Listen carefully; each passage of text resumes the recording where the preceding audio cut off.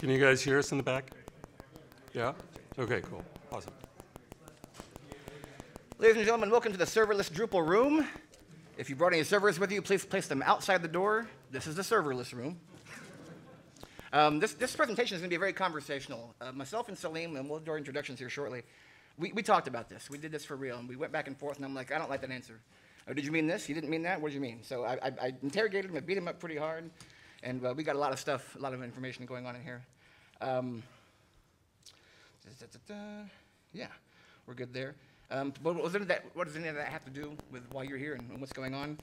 Quite a bit, and we're going to find out why. Let's find out together. Starting with me, that's right, I'm the first one. So I've been in the Drupal community in my 15th year, loving it. Came in at Drupal 5 and thought that was so powerful. Ha! It was at the time, but we're doing much better these days. From the Midwest, Indiana, happily married, 4 kids, loving it all.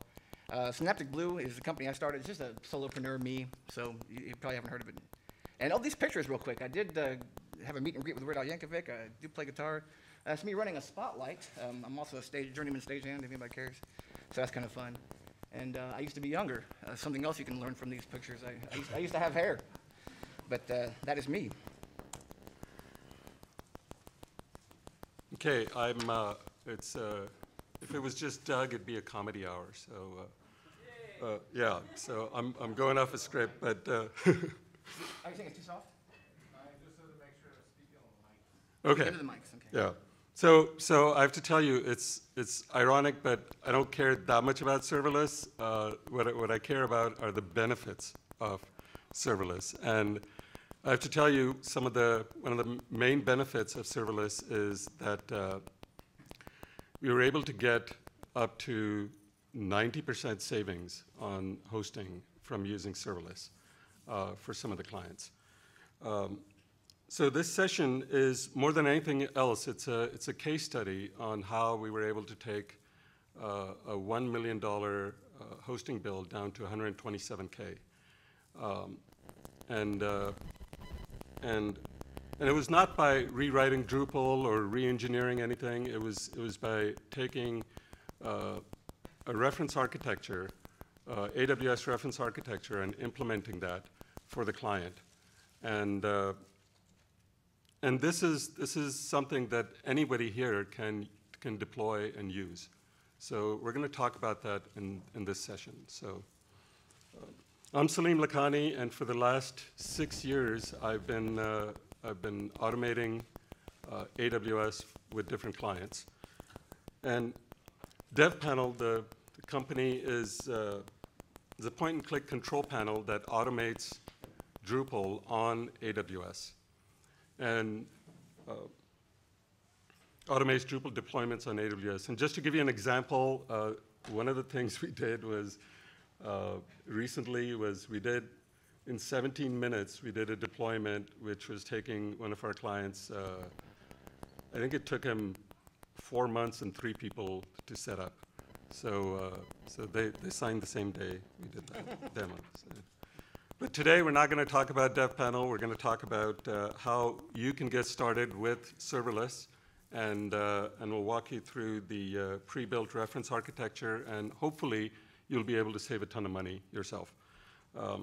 And I realize some people here might be allergic to AWS, so but the patterns and the concepts we're going to talk about over here will apply to all platforms.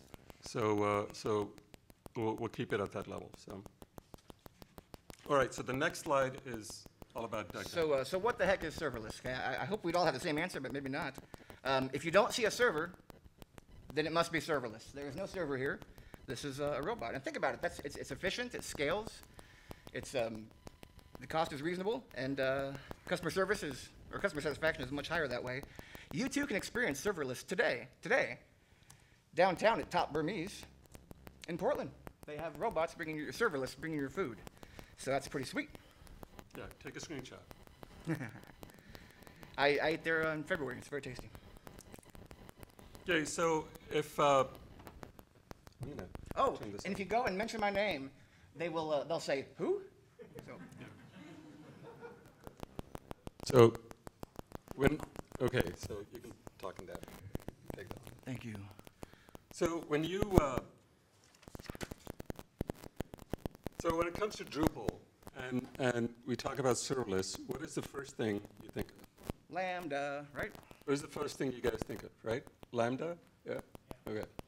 So that's mainly what people, most of the people think of, right? But to build, to actually run Drupal on Lambda would take massive re-engineering, right? And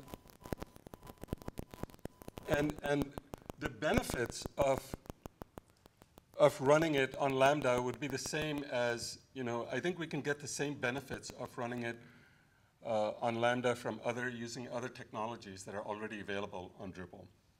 So, and if we run it using some of the other serverless technologies, you'd be able to run Drupal without re-engineering it. You'd be able to use all the modules that you like and so on. But for that, there's already a pattern that's already built by AWS, and that pattern looks like this. So I'm immediately not happy. Okay. Subnets, Auroras, Fargates. I'm lost here. I don't have a comp sci degree, and I'm not AWS certified, so I'm kind of done at this point. I'm ready to go do something else. Yeah. So it might. I know this. It looks complicated, but it's not. So I was going to say, don't leave. We'll walk you through this. It's not that complicated, and it's a pre-built infrastructure that you can actually deploy using scripts. The repo is out there, and you can actually download the repo and run the scripts, and it'll deploy it for you. Yeah. This is what they call a reference architecture, and it was built by AWS DevOps experts. And you don't need to know Kubernetes. You don't need to know DevOps. You don't need to have a degree in AWS. This is something you can actually deploy yourself, download it and deploy yourself. So, and it follows all the best practices. So, it's built on technologies like this.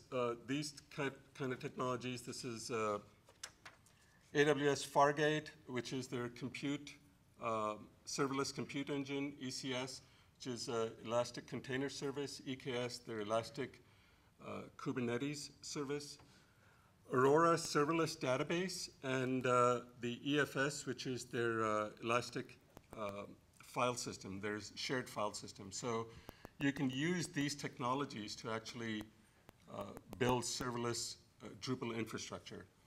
So the serverless infrastructure diagram that you saw uses some of these, most of these technologies, I should say.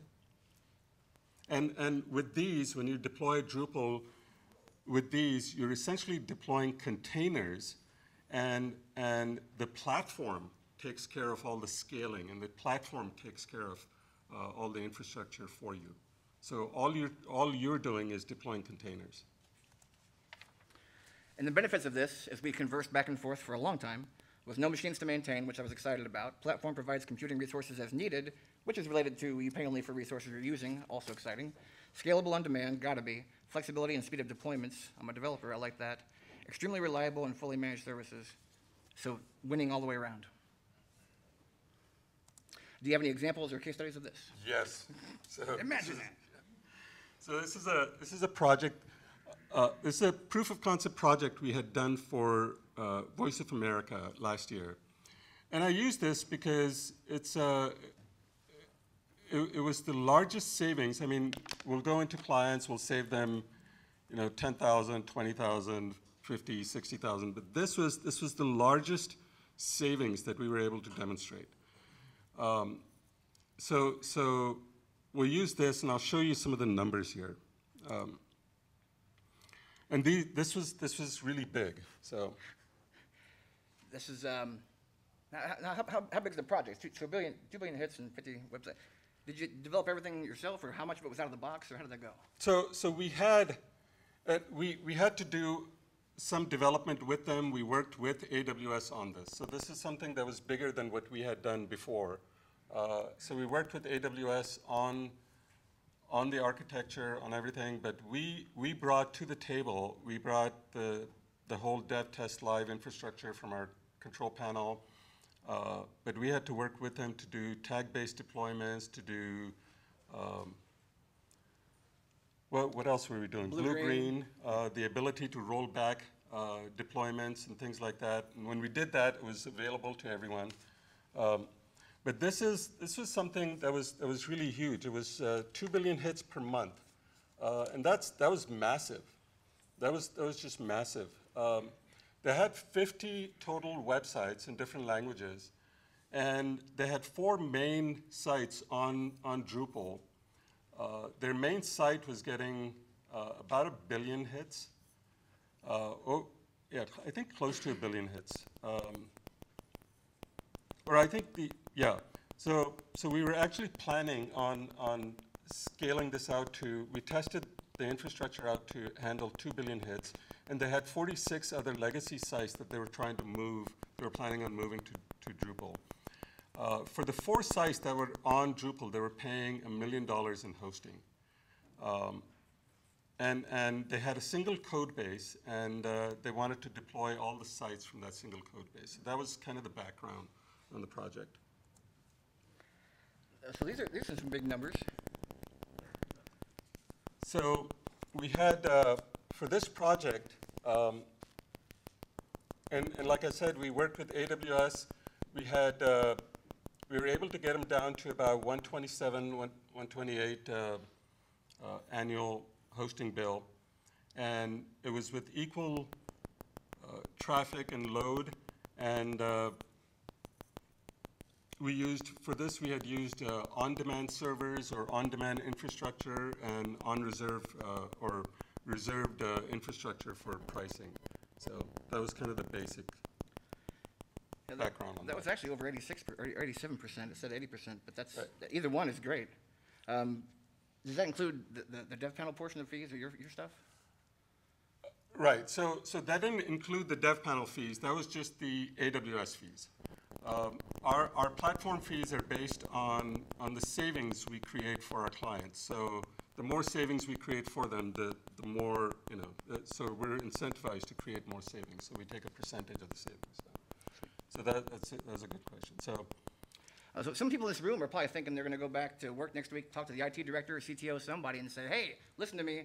I can severely impact you and make some crazy savings here. They're going to be excited, perhaps, hopefully, by this. But they're going to get a question back to them like, but does it perform? Right.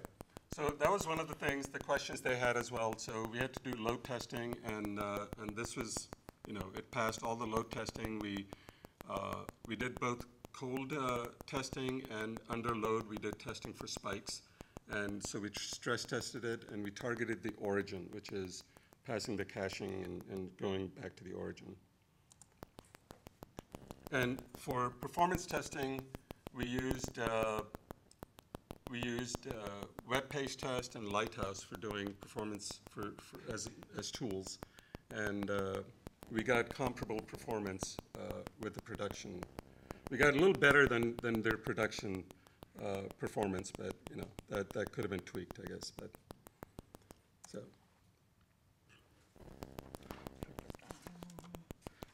And then the whole thing was done using, the entire thing was done using auto-scaling. So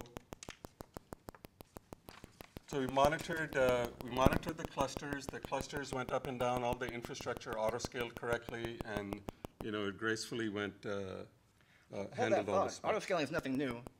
People might be falling asleep. Is this special auto-scaling or just auto-scaling? Is it special? No, right. So if you've worked with the cloud infrastructure and if you've done auto-scaling, then this is just normal auto-scaling. So yeah, I was not easy on this guy. No fluff. Right. No fluff. So we can go into some questions that we get. These are some of the questions we get.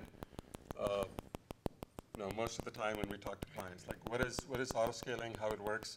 So in auto-scaling, when you have like fixed capacity and your traffic goes beyond that capacity, your site will crash. And if you're buying capacity at peak page views, or you're paying for your peak traffic for holiday season or whatever it is, right? The rest of that capacity is essentially wasted, and you're paying for it all the time. So auto-scaling essentially adjusts for that, and you're having the systems essentially adjust the traffic for you and follows your traffic up and down, and the infrastructure will adjust according to your traffic. So yeah, even getting started in this, you know, the diagram, I'm not certified, etc. I wasn't sure where the front door was to this building. So to get started, this is where you would, this is something that you can go to. This is the infrastructure. Here's the repo you can download and essentially follow the README. So the first thing I have to tell you is this is infrastructure as code, and it's built around AWS's CloudFormation template. And this is very similar to Terraform, if you've heard of Terraform. So if you want to run CloudFormation, you can essentially, you know, Google how to run CloudFormation. It gives you the instructions on this repo. But essentially just follow the README, and you will be able to deploy this infrastructure.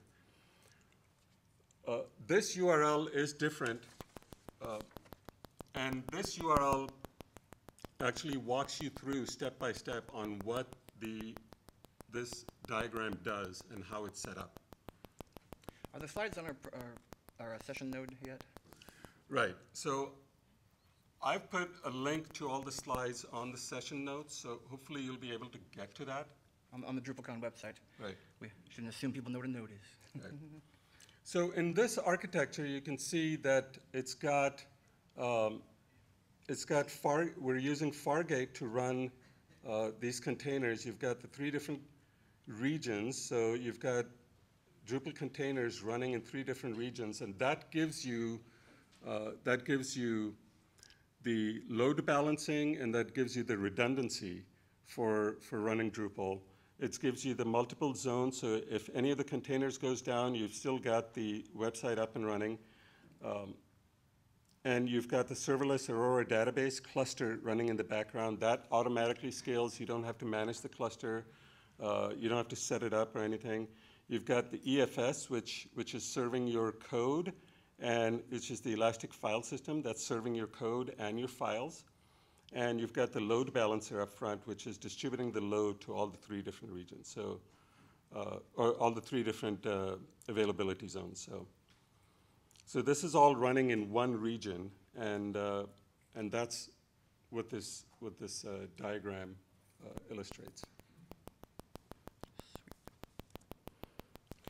And the nice thing about this reference architecture is that it can be extended. So if you're looking to run things like Memcache or Redis, or if you want to add S3 buckets to it, it's very easy to extend this reference architecture.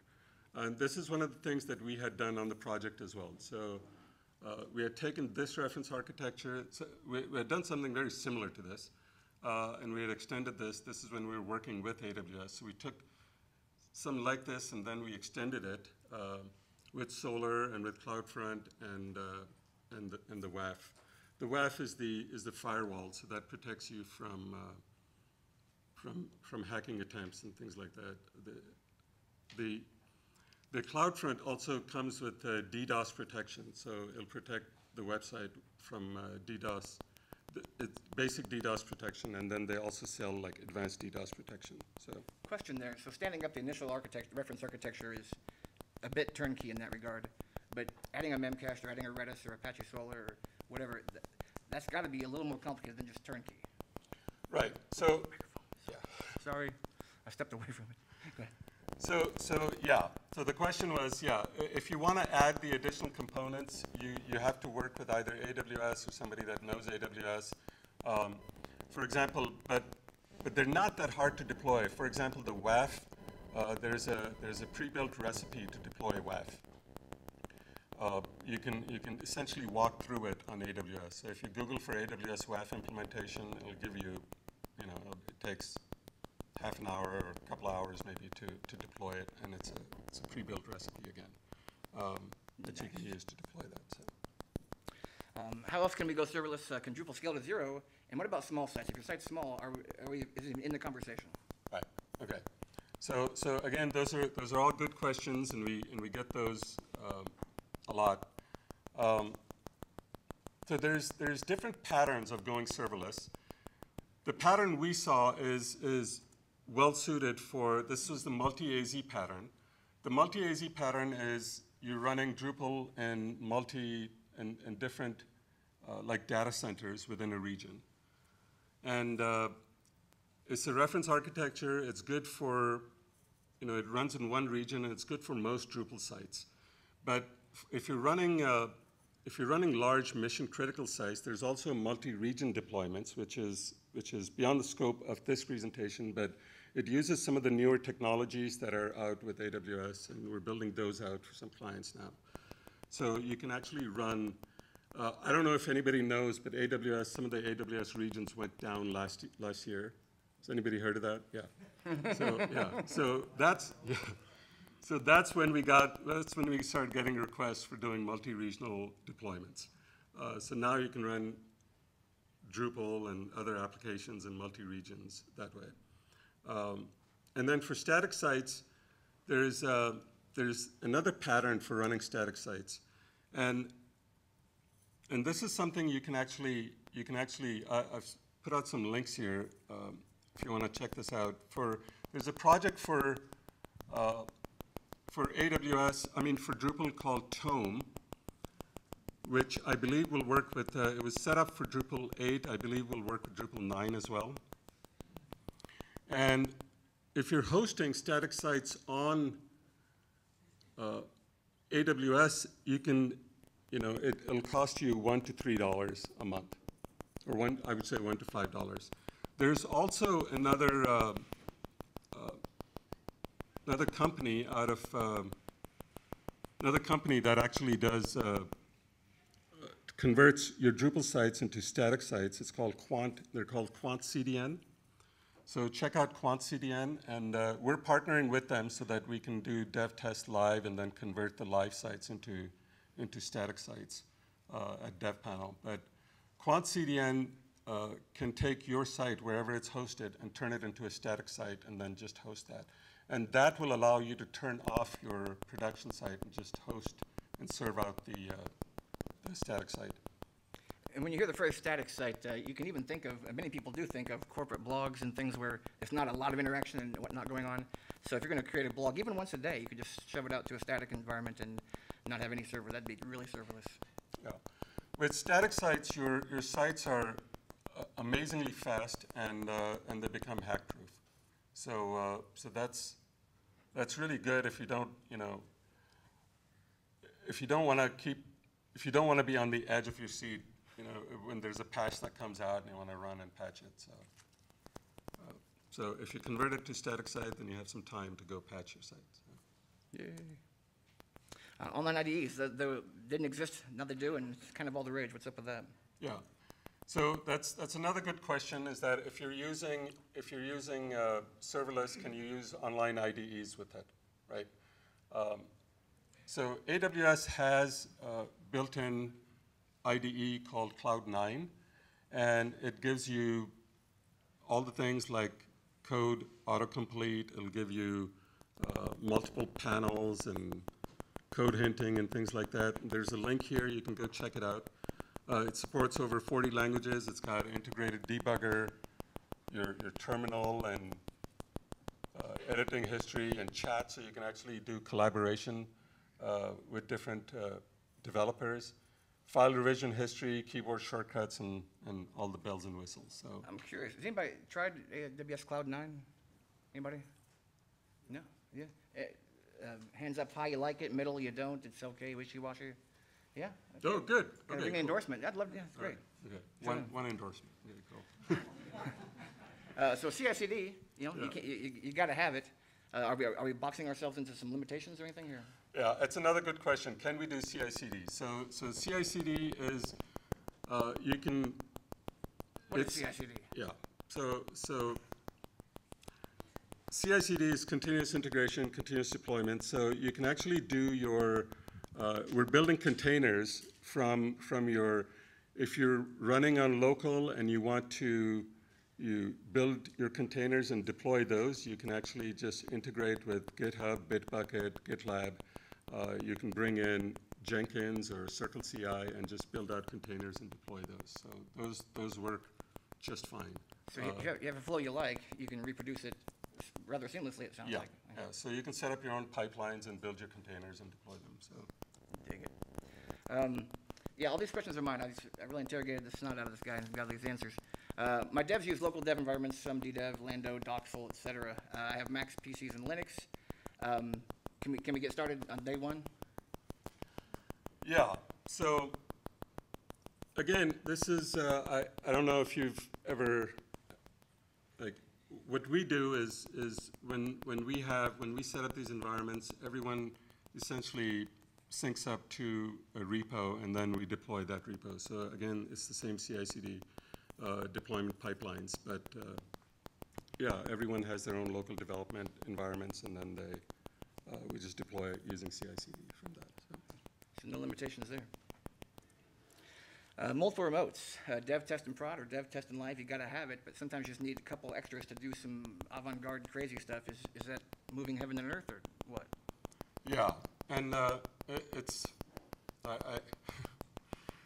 want to say yes on that as well. It requires some setup, but yeah, you can, if you're setting up CI/CD, you can deploy containers, you can deploy different branches, you can deploy feature branches, you can deploy any branch you want, and you're essentially setting up you're deploying different containers to your environments, and that's, you've got in the cloud, instead of having a server, you're just deploying any number of containers. So no limitations there.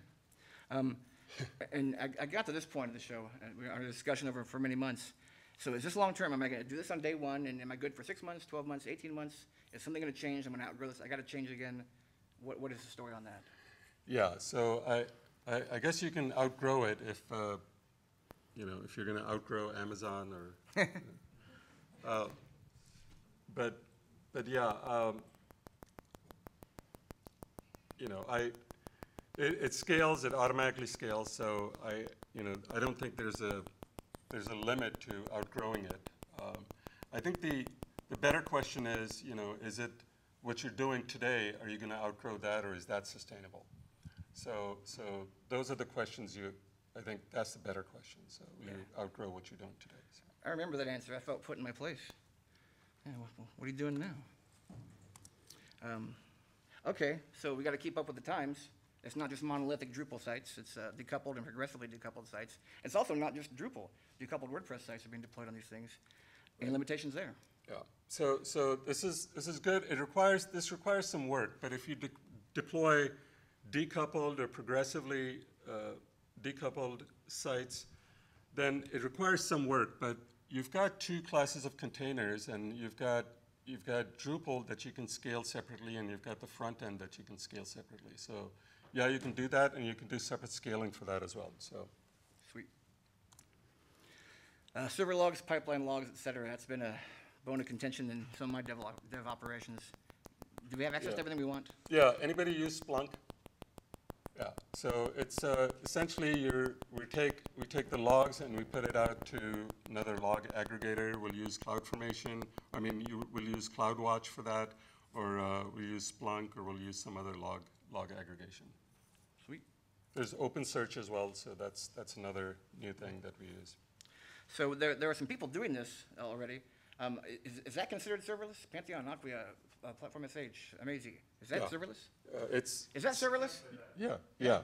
So it's all serverless. It's most of them are using serverless. Aquia is using a mix of it. So I think they're moving more and more to serverless, but most of the other platforms are using serverless. What you're paying for, I think, is most of them charge you at the peak. Plus, you pay a margin. I'm not knocking it down. They have big infrastructure and stuff. So they're charging you on the traditional model, which is you're paying at one capacity level. But on the back end, it's all serverless.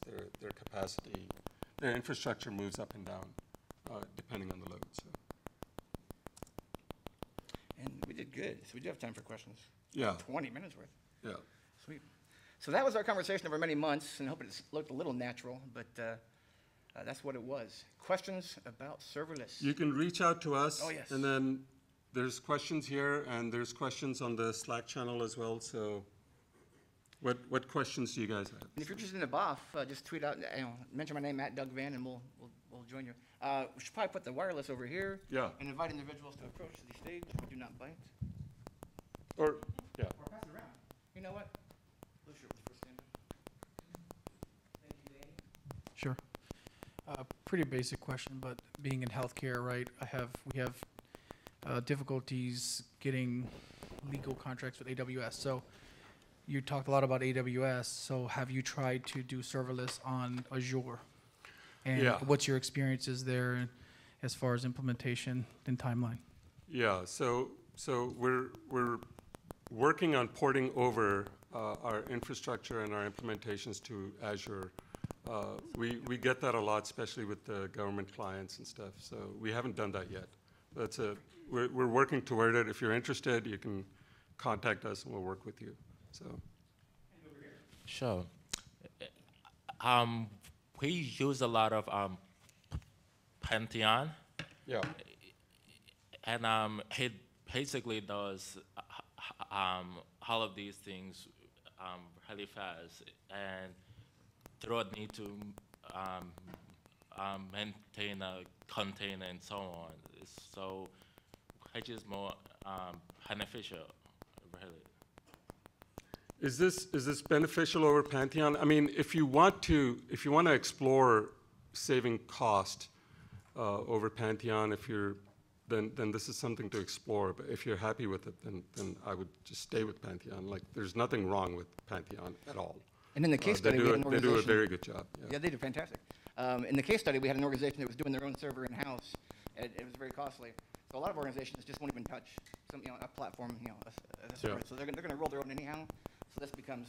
And a lot of times we'll go into organizations where they want to actually run their own. They have a mandate for running stuff on AWS, so we will help them. And like I was saying, there was one government organization we were working with recently that had spent 4 months and 3 people trying to do a Drupal deployment, and they actually timed us when we went in there, and it was 17 minutes. And we weren't timing ourselves. They timed us, and I was like, oh, so, yeah. It sounds like really the question here, correct me if I'm wrong, what you're trying to get at is if you have the stomach for / need to cut down on paying somebody else's margin / willingness to roll your own, do this. Right. If you need to offload your complexity to somebody who promises to give you a button to push and you can deploy, you're going to pay a premium for it. Is that what you're saying? Pretty much, yeah. That's the state of Drupal hosting today, Yeah. right? Yeah. So, okay, I just wanted to clarify that. More technical, fun question. Your architecture diagram is nice and complicated and with many overlapping boxes. And it's not my diagram. I just want to, I just want to, like, if I were to draw it, it'd be more complicated. So, yeah, I just want to point that I've out. drawn many complicated. I get really excited and get carried away. So this is really good. To grind the favorite acts of mine, you could probably, some of that is based on the fact that you still need bind-mounted storage, right? If you really wanted to go multi-region, for instance, I don't think you can do that on Elastic Block Storage multi-region, right? So at that point, you have to get more complicated. But the storage becomes the limiting factor? No, there's a multi-region EFS now, so that's a new thing, and you can use that as well. So, yeah, but yeah, it's brand new, so it's something that was brought up with the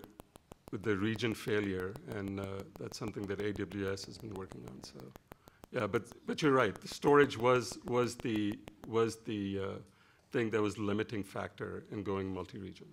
And with multi-region EFS, that becomes possible because there's already multi-region Aurora, and global Aurora database, and there's the global accelerator. So using those, we're able to set up the multi-region infrastructure with it. Yeah. Hey, Salim. Hey. My understanding about Fargate, using that over at ECS, is that it's cheaper, but they might the Amazon kind of reserves the right to shut down your instances. Is that a risk in this architecture? So what we do is we run multiple containers, and when they shut down, it's like it's designed for failure. Right. So and underlying, we actually use in most instances, unless the clients object to it, when we do our implementation, we actually use spot instances too, because in a spot instance, you're paying $70 for on-demand. In spot instance, you're paying $7 a month. Right. Right. So we use a bunch of spot instances, and instead of running one container on an on-demand, we run 2 containers on 2 spot instances, right? Or we'll run multiple containers on multiple spot instances. And if they go away, it's designed for it to go away, and you end up saving a ton of money that way. And it's built for redundancy, and high availability comes with it. And you get, essentially, from that design, you're able to actually serve more traffic too. So, great, thank you. Yeah. In the back. Oh, it's not gonna happen. Hello. I'm curious about dev instances and how much it takes to spin one up, what it costs when you're not using it, and is it very convenient to spin things up on demand as needed, and much cost savings along those lines for sites that may not be on for weeks at a time, but others would be? It's it's pennies, right? So if you're, depending on how much you're running it. So, and I have to tell you how we run it, right? We spin up dev instances on, I'll use some terms here, but we spin up dev instances on dev sites on spot instances, and we use EBS for storage. EBS is their elastic block storage. And with spot instances, even if the dev instance goes down, even if the dev site goes down, the data is not lost. And we automatically spin up a new spot instance. And with that, you could just pick it up. So it takes about 5 minutes. So if the spot instance goes down, you just go get a coffee or something like that. and then you come back, and then it's back up again. So it happens once in a while, but spot instances can save you a ton of money. But some clients want to run it either on reserved instances, or they depending on their infrastructure, they'll say I want reserved infrastructure, or they'll want spot infrastructure. So. And a question over here. Yeah. Hey, a couple of questions around performance. You said that you did this initial load testing, which was artificial, and I'm just curious, did you find that reality pretty much matched your initial tests with artificial load? And do you find in reality that that while performance on average is fairly good, you occasionally get the 99th percentile is quite long, quite long tail? Yeah, we actually took reality and we tripled reality. Okay. It was we blew reality away. So it was all tests. So we just took reality and just So you just had a much higher load than anticipated to get around. Yeah, just to see if the infrastructure would handle it. Okay. And that was one. It was something that we had to satisfy. We had to satisfy them. Yes. Yeah. Another question, if I may, just everything sounds so wonderful here. Was there anything that didn't go amazingly? Was there something that you're like, this will be easy, and actually it was surprisingly tough, like any gotchas or foot guns that you encountered? we had some hiccups with like blue-green deployments, and we had some hiccups with the rollbacks and stuff like that, especially when it came to databases, right? But those were things that we had to work with him and figure out, because those were hiccups we had during testing. So it was sorted out by the time you actually went live. it was sorted out. It was sorted out in the long run. But when we were doing testing, it was a difficult process, just to do the blue green and rollbacks. That was the most time-consuming thing, is to figure out how to do that. Would it be rude to have one more question? Like long-term maintenance, I'm thinking here. So you mentioned we just have this new service from AWS.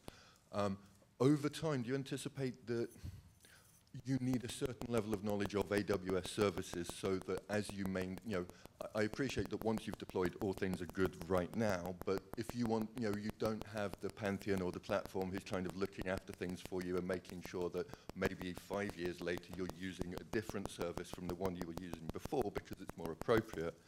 Do you feel that if you go this route, you ought to have someone on board who's kind of aware of and keeping an eye on AWS as part of kind of the maintenance, even though you're not necessarily doing much, but to have that understanding rather than black boxing it completely, if that made sense?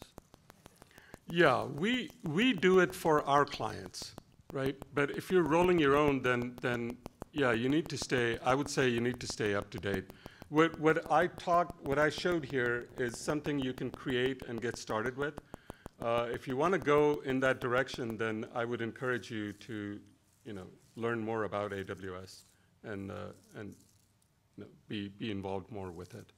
So, but you can't just stand it up and walk away from it. So, yeah. Yeah.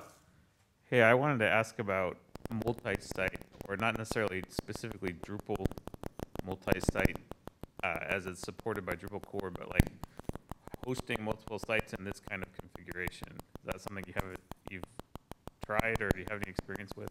Yeah. So these guys had 50 sites with the same code base. Is that what you're talking about? Yeah. So we've done that with this on this project. There's another university we were working with that had 700 sites. So with the same code base, so we did a setup of that. So yeah, it's possible. It's not difficult to do. It's just a different setup than what you would find on Acquia or Platform SH or something like that. Were you able to leverage a lot of the same infrastructure, and just add additional database instances for that kind of growth? Yeah. Okay. Yeah, each site had its own database essentially. Yeah. And since Salim doesn't want to do shameless self-promotion while I walk across the room, a lot of the problems they've solved, for clients, they've rolled back into service offerings. So the blue-green solution was made, and now it's an offering.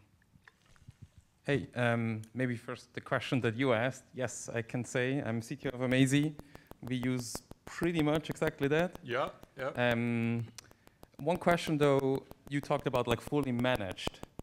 There's still stuff that you have to manage. Like for example, you're gonna use a PHP Docker image that you need to make sure, let's say there's a PHP security issue coming out, AWS will not update your PHP Docker image for you. That's something whoever manages it. So how many people are actively monitoring and maintaining this infrastructure, even though a lot is managed by AWS for you? Yeah, that's a very good question. So thank you for that. Some clients have the people, they have the teams to manage that, and some clients will actually have their own images that they want to manage. So we are able to launch their infrastructure and their images on their accounts. We manage everything in our clients' accounts. So we don't manage anything in our accounts. We manage everything in their account. And a lot of times they'll come to us and say, we've got this infrastructure and we've got these images. We want you to manage that for us. So we'll do that for them as well. but a lot of times they'll have their own teams. If we're managing it for them, then it's, you know, we'll take care of it. But it's generally it's not that difficult to update the, like, if we just need to rebuild the containers and redeploy, you know, a new version of the container, and the new version has the fixes in them. So. I think the problem is not the difficulty. The question is who does it in the amount of time that you guarantee. Right, right. So that's essentially that's managed by the SLA, or, you know, the expectation that the client has if they want to do it, if they want us to do it, if they want somebody else to do it. We work with a lot of different government contractors, and sometimes the contractors want to do it. So. As far as like local development, do you run a very similar like shape architecture locally? You just run a PHP image, or what exactly do you guys run locally? We don't use, and if you're asking on dev panel, what I talked about was Cloud 9. For the folks here who just want to do, you know, AWS directly themselves. If you're talking about dev panel, we actually do serverless for local dev environments as well, and we use, we give you VS Code in the browser, and we give you PHPMyAdmin in the browser, but that's all running on serverless environment, and it's all, you know, it's all through that point-click control panel. But that's if you have dev panel. If you don't have dev panel, there's the Cloud 9 is available through AWS, and you know, it's a very good product. So, yeah. Is there a short question by chance? It's a tail end. If you're interested in doing a BOF on this and getting together to talk about things, bring it up in the serverless channel on Slack as well. If you are not going to do AWS because you can't stand it, and you find some resources about Google Cloud or IBM or what have you, or Azure, and you want to share those in the serverless channel on Drupal Slack, that would be fantastic as well. Yeah, so thank you for being here. Thank you.